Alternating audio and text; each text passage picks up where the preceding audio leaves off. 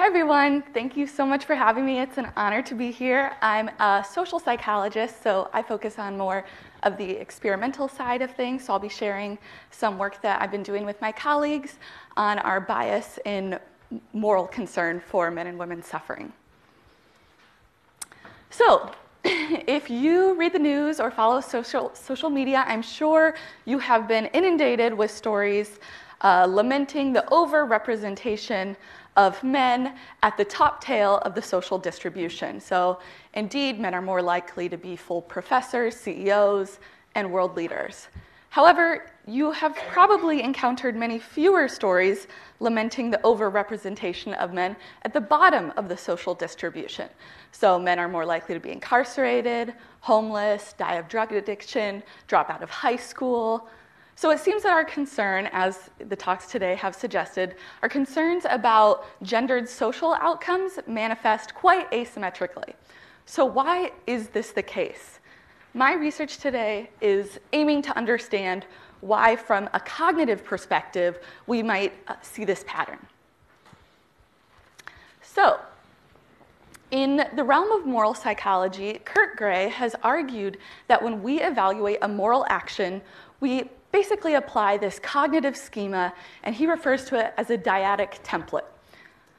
So essentially, when we view a moral action, we naturally typecast the involved individuals into the role of intentional agent or perpetrator or suffering patient or victim.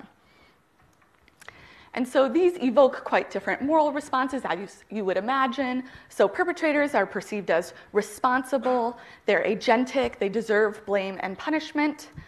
And then patients are perceived as experiencing pain, and they evoke sympathy and aid. Now, Gray has argued that these categories are relatively mutually exclusive, such that as we begin to see a target as more of an agent or perpetrator, it makes it harder for us to see them also as a patient or victim, and vice versa. So in this talk, I'm going to argue that gender is a variable that shapes our application of this moral dyadic template. So for a variety of reasons, you might find that men are more strongly associated with the agentic roles or perpetrator in the context of harm. So if you consider the history of human warfare, men have primarily comprised the troops on the battlefield. So this historical involvement in aggressive conflict might make it easier for us to see men as aggressive. And men's morphology might also contribute to these perceptions. So compared to women, men have more upper body musculature. And people have linked musculature to lower perceptions of pity. So we just see those individuals as more capable and agentic. But also behavioral data would support typecasting men as agents. So outside, perhaps, of intimate partner relationships, as we're learning, men are more physically aggressive, so they commit the preponderance of homicides. So based on these patterns, you could easily generate the prediction men will be more easily typecast in the agentic role or perpetrator. Now, for a variety of reasons, we also argue women should be more likely to be typecast as the patients or the victims. So consider the following evolutionary logic. So like other mammals, female internal gestation and pregnancy occurs in the female body. So with 9 months of investment in every pregnancy, women set the upper limit on reproduction. So all else equal, a group of many women and few men could out-reproduce a group comprised of few women but many men. So you'd imagine from this perspective, if there are reproductive outcomes to keeping women alive, then people might be more inclined to see women as vulnerable and deserving protection from harm. There are also physiological reasons why you might see women fitting more in the victim role. So in both lab experiments and from diagnoses, women have a lower pain threshold relative to men. And these are all, I should note, average differences. So of course there's a ton of overlap, but these average differences would be congruent with placing women in the victim or patient role. So we predicted women will be more easily typecast as patients, and congruent with the patient role or victim role, they should be perceived to experience greater pain, and women's suffering should evoke stronger distress and motivation to alleviate compared to men's suffering. Men, on the other hand, should be more easily typecast as agents or perpetrators, and they should therefore be perceived as more blameworthy and evoke stronger punitive responses. So, are women more easily typecast as victims? In study 1, we looked at this by recruiting 300 American M-Turkers, and they were randomly assigned to view one of 3 scenarios depicting workplace harm. So, for example, this might be a surgeon bullying their surgical trainee to the point where the trainee develops depression and anxiety about going into work. So, we manipulated the gender of the perpetrator, but left the gender of the suffering target as ambiguous. We also manipulated how we labeled the targets. So we either labeled them as victim and perpetrator, seeing if by chance when you activate this cognitive template of moral harm, do you see a different pattern compared to if you use more neutral terminology like party A and party B. So we asked participants, to the best of your recollection, what was the gender of the harmed individual? Now, you'll remember we never specified in the scenario, so we wanted to look at what are their intuitions. We also asked them how much did the harmed target deserve this suffering, using a 5-item measure. How much warmth do you feel towards the harmed target, using a 10-item measure. And perceptions of the harmed target's moral character, using a 9-item measure. Okay, so what did we find? So participants more often assumed a female victim, so 76% of the time that was their assumption. But they were especially likely to assume a female victim when we labeled the targets as perpetrator and victim, suggesting there's this cognitive link when you activate this moral template. People are especially likely to place women in the victim role. What about their perceptions of the harmed target? So this is based off participants' assumption of the harmed target. So in pink, that was if they assumed a female harmed target, and blue if they assumed a male. So you'll notice that they felt less warmly towards the harmed male target than the harmed female target. They also perceived the harmed male as less moral, and they felt that the harmed male deserved the suffering more than the harmed female. So from study 1, we learned that people more easily assume harmed target is female, but especially when you activate this victim framework. And people respond less compassionately to male victims, as I'm sure you all know. However, there are limitations to this study from a methodological perspective. It could be the case that we had activated other gender stereotypes that participants were responding to, so they might assume, for example, oh, well, if women are more likely to be in a subordinate role in the workplace, they might be the surgical trainee, or if women are more often diagnosed with depression, that might be why they would assume a female victim. And we haven't yet looked at perpetration. So in study 2, we wanted to look at both sides of this pattern. Do people typecast victims as female and perpetrators as male? And we tried to extract all of the human components as possible to see whether the pattern would still persist. So we recruited a cross-cultural sample of Chinese managers and Norwegian university students. Each participant viewed 3 brief videos. So you can see over here, it's a video of triangles interacting, and we told them that this video represents the interaction of a male and female coworker. So in one video, there was no perpetration, so the green triangle just kind of looks at the orange triangle. In the single perpetration video, the green triangle seems to poke the orange triangle, and the orange triangle doesn't do anything. And then in the retaliation, the green triangle pokes the orange triangle, and the orange triangle retaliates twice back. And we made sure to specify that this wasn't physical harm to attempt to eliminate those gender stereotypes as well. So we asked participants their perception of each triangle's victimizations, so to what extent is the green triangle the victim, what extent is the orange triangle the victim, and then likewise for perpetration, so to what extent is the green triangle the perpetrator and the orange triangle the perpetrator. And then for our dependent measure, we ask them, what do you think is the sex of the triangles? So they could either choose green is male, orange is female, or the reverse, orange is male, green is female. And we made the prediction that as you perceive a triangle as more of a perpetrator, that would increase your likelihood of classifying that triangle as male. And as you increasingly view a triangle as a victim, that would increase your likelihood of typecasting that triangle as female.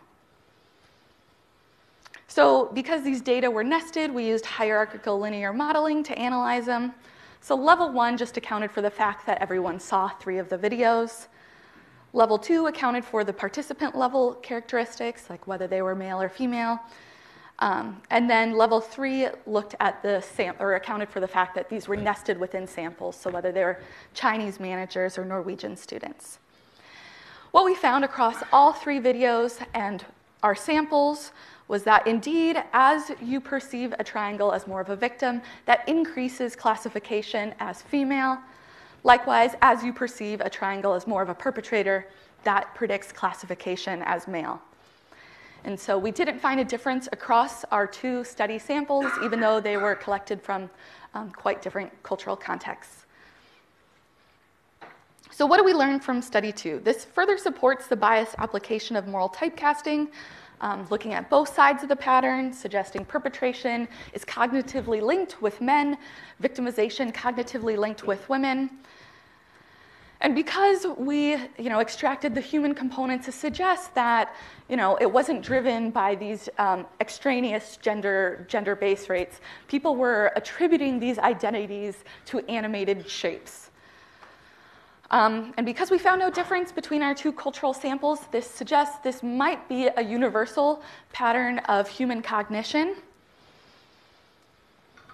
However, we haven't yet experimentally manipulated victim and perpetrator sex. Thus far, we've only focused on your assumptions of victim and perpetrator sex. So study 3, we aim to get at that with 214 Americans. And so we had them read a scenario where a colleague makes an ambiguously offensive comment. So these are 2 colleagues, they're in line at their workplace cafeteria. Colleague A drops their fork and bends over to pick it up, and colleague B says, "You must get a lot of practice doing that." So ambiguous but offensive no matter who you're saying it to. Probably inappropriate for the workplace. Okay, so we manipulated this time both the perpetrator gender and the victim gender to get an assessment of how people respond. We asked them, how much pain do you think the victim experienced upon hearing this comment? How much pain do you think the perpetrator would experience if they were accused of harassment? How much do you desire to punish the perpetrator? So for example, should they be fired? This was a composite of 5 items. And how motivated are you to forgive the perpetrator of this comment? So, congruent with the patient role, female victims were expected to experience more pain upon hearing this comment. Interestingly, female perpetrators were also expected to experience more pain upon being accused of harassment. So even in the perpetrator role, we're still assigning women these qualities of victim. People felt more willing to punish the male perpetrator than the female perpetrator for making the same exact comment. They were less willing to forgive a male perpetrator. And they desired harsher punishments for those who targeted women. So this was an effect of the victim on responses to the perpetrator. So study 3 taught us this bias extends to perpetration of harm. Not only do people assume female victims suffer greater pain, they also assume female perpetrators do as well. And people experience stronger motivations to punish male perpetrators. So last, in study 4, we wanted to see, does this extend to group level discrepancies? So we've only looked at individual type scenarios so far. So we had a sample of Canadians. They evaluated a scenario where a managerial team had to lay off 9 employees because their jobs were redundant. So we manipulated the sex of the fired employees such that they were all women or all men. And we asked how much pain did the laid off men or women experience upon being fired? How much harm did the managerial team inflict on the men or women they laid off? How fair was this decision? And perceptions of the managerial team's morality. How much do you think that they are moral? So I'm sure you guys can guess what we found. When the fired employees were male, participants assumed they felt less pain upon being fired. They were marginally more likely to say they had been treated more fairly. And when the managerial team fired male employees, participants assumed they had inflicted less harm on the male employees and perceived the team as more moral for firing the male employees. So what can we learn from this package of findings? We more readily assume a female victim. We have a cognitive link between victim and female. We assume that women suffer more pain from their harm, which is congruent with this victim role. But yet, even when women fall in the perpetrator role, we can't help but carry along these associations of patiency and victimhood and still assume they suffer more pain. Men's suffering is perceived as more deserved and fair. People more readily typecast men as perpetrators, and they feel more inclined to punish them, and they would like to dole out harsher punishments to men. And these gender biases extend to group-level harms. So even also in contexts where men generally suffer more. So there are data showing men show worse outcomes upon losing their job than do women. Yet even if we consider those cases where the real-world discrepancies signal men have it worse, still then we have more pity for women and assume women are suffering more. So I think these carry a lot of important implications. It suggests it's going to be more cognitively challenging for us to detect men's suffering because they don't align with our prototype of the victim. So we will less easily recognize and respond to men's victimization. And it suggests that public concern over gender inequalities are going to manifest asymmetrically because women more closely align with our prototype of the victim, whereas men align with our prototype of perpetrator.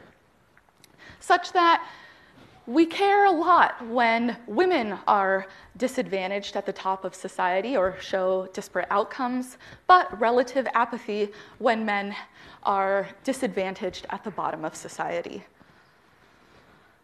And these patterns suggest that ills that disproportionately afflict men are going to be overlooked or perceived as deserved or fair or blamed on men themselves, and likely not similarly addressed through policy or interventions. So I think the takeaway from these studies are that when men experience suffering, they're just told to man up and take it. So thank you. This research would not be what it is without all of my collaborators. So thank you so much for your attention.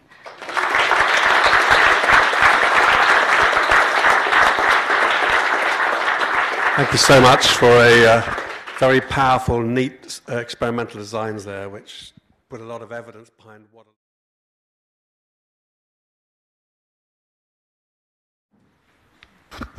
Did you disaggregate the data based on the gender of the participants? Yeah, that's a great question. So we did. We looked at participant gender, and we found this pattern such that women showed the bias more in general, other than the one study where we had Chinese managers. We found in that study only men showed the pattern, so not Chinese women. They didn't show the discrepancy. So that might suggest that there are some cultural differences, perhaps on the gender pattern itself. But we have also another set of studies looking at kind of the broader consequences of this pattern. And we find, again, in those that women tend to show this bias more than do men. Time for one more question if there is one.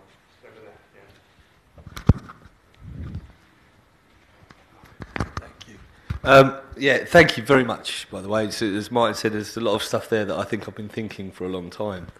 I guess what I wanted to just sort of reinforce and sort of bring out of that I took is that we often we hear that men need to speak up and seek help more.